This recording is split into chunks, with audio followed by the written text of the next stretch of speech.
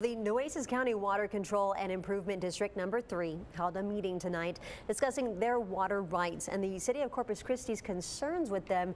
The public showed up to comment on potential plans to build an ammonia plant in the Robstown and Calallen area. Both citizens and local elected officials voiced their concerns to the water district. The district held a meeting to discuss obtaining legal counsel about their water rights related to the potential project. Brandon Schaff joins us in studio with more on what came out of tonight's meeting. Brandon.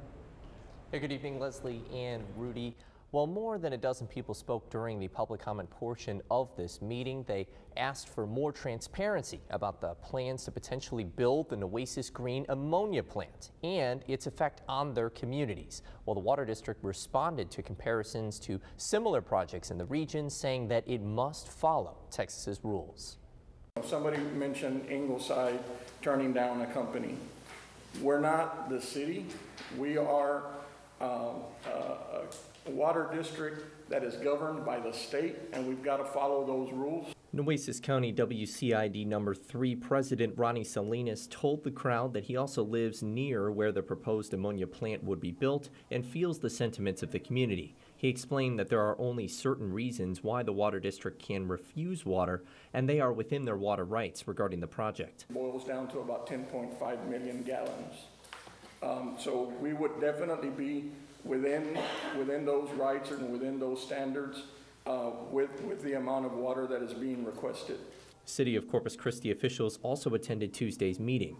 Ryan Skrobacek said that the meeting was supported and encouraged since the city wants the water district to better understand their water right, the city's own water right on the Nueces River system, and how those two water rights interact. In particular, on the city of Corpus Christi as the regional water provider to 7 counties, understanding how this potential project impacts ratepayers across that region. Skrobacek said that the potential ammonia plant affects the entire region both economically and regarding natural resources.